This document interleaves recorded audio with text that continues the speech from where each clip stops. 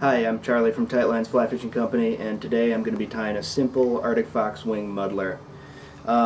This is a great little muddler for small streams, particularly spring creeks or brook trout rivers. It's just heavy enough with a little cone on it that it sinks to the depth you want it to, but it doesn't hit the water like a cannonball. So this has been a very, very productive little muddler.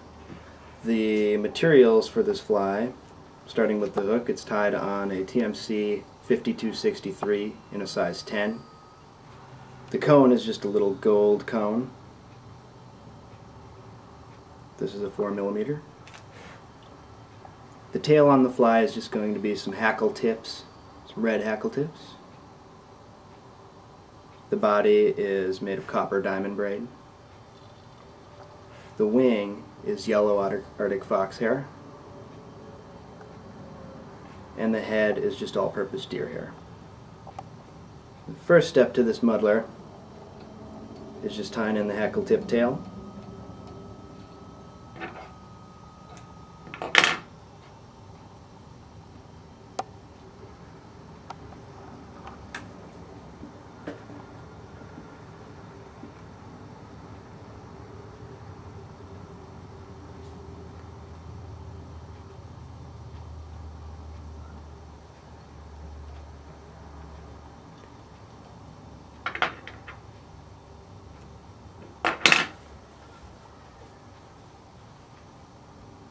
The next step is just making a diamond braid body.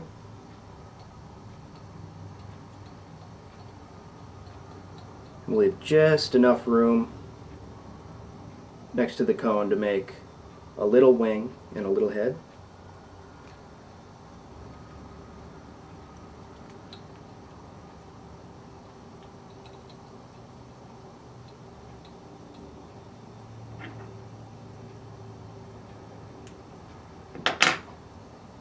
Next step is tying on the yellow wing.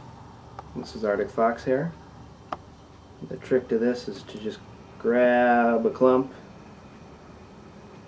and I would say tie in a little bigger than you think, just because the fox hair really does slim down a bunch in the water.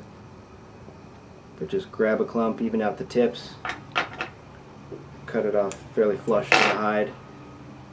There's going to be a bunch of long guard hairs on this fly, and what you want to do is just grab all those long guard hairs and pull them out.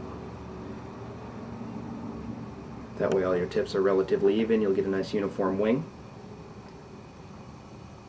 We'll tie this on right behind the cone, extending about to the end of the tail.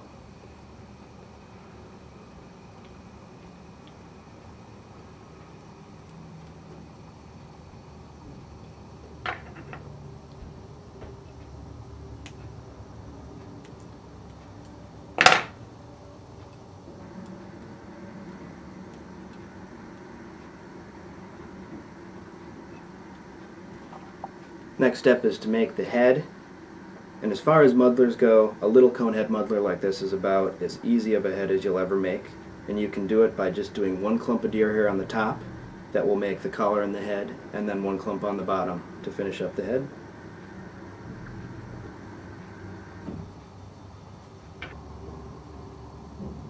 We'll do the top clump first and just secure that to the hook right behind the cone.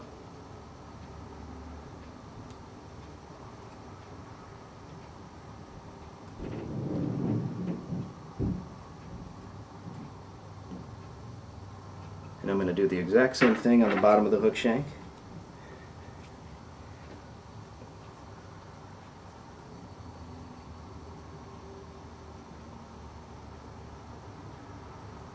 Trying to make sure to even out the tips that are going to form the collar.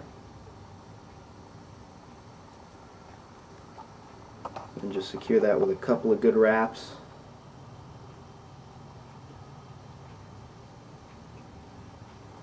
And then weave your thread to right behind the cone.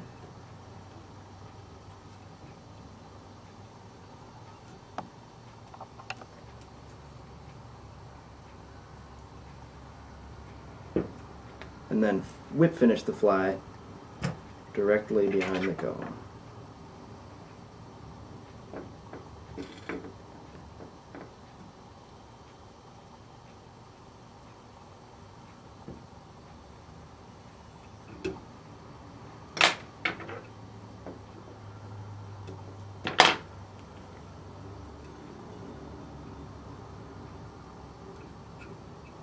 And the final step to this fly is trimming the head to shape. And you can use the cone to your advantage if you just separate the blunt ends that you're going to cut off from the tips that make your collar.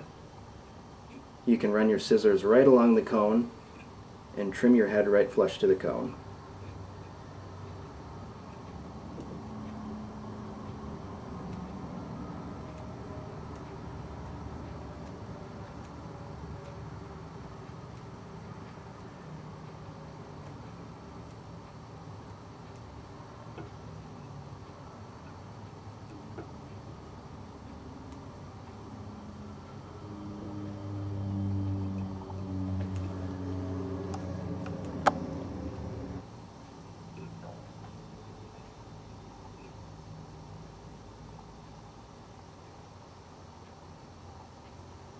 And that's the completed fly, just a simple Arctic foxwing muddler.